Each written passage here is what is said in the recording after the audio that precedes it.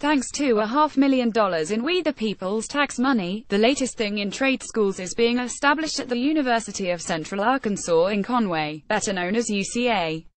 Dubbed a cyber range, this computer system is designed to let students become specialists able to spot a cyber attack, fend it off, and predict or prevent other cyber assaults.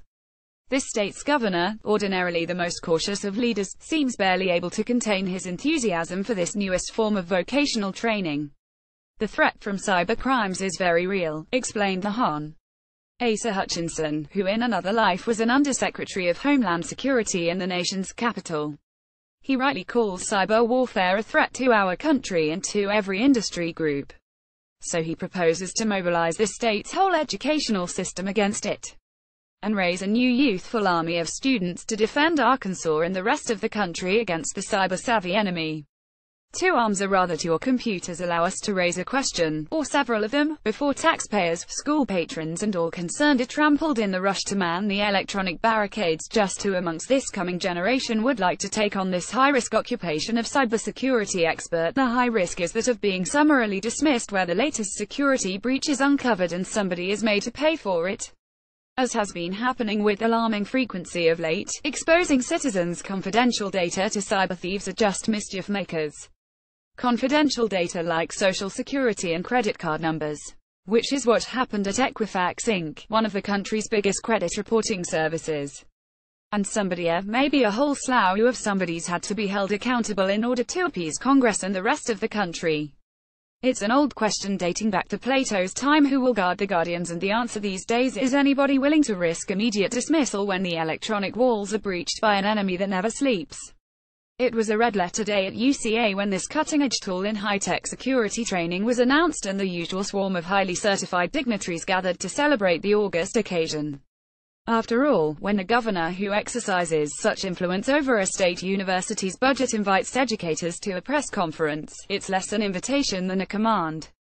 So there they all were, gathered for the photo op like the prudent college administrators they are: President Houston Davis of UCA, Dean Stephen Addison of its College of Natural Sciences and Mathematics, yay many al. For UCA says it hopes to begin offering a bachelor's degree in cybersecurity as soon as next fall. Dean Addison displayed his fluency in cyber speech the way scholars of a different age lapsed into Latin. We proposed bringing a cyber range here to UCA in support of our developing a cybersecurity degree program. With the cyber range, we will be able to inject viruses onto the range without putting a free-roaming virus on the internet. Students will be able to learn cybersecurity in real-time systems. Some of us hadn't been so assured since scientists told the American public that there was no danger of radioactivity being spread by the nuclear test explosions in the far Pacific.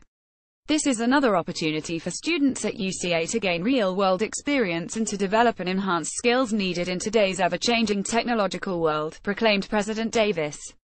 How many folks can still remember a time when undergraduates could receive an education, as opposed to training, before being hustled off to graduate programs in specialized fields? Why train people for highly specialized jobs before assuring that they first get an education? Or would that be unspeakably responsible by some accounts? There are 500,000 job openings in cybersecurity today, but what happens when 9/10 of those jobs become obsolete, as is bound to happen in our ever-changing technological world? As President Davis calls it, what has the recipient of a BA in cybersecurity got to fall back on when the job he or she trained for is automated? Does UCA require its students to demonstrate proficiency in algebra or a foreign language as a step toward becoming broadly educated? Does it require history or economics so that graduates have a sense of business cycles or the perspective necessary to anticipate change in demand for specialized jobs? To stay tuned, gentle reader, for further equally impressive or rather equally depressing developments if you can stand it. Paul Greenberg is the Pulitzer Prize-winning editorial writer and columnist for the Arkansas Democrat Gazette.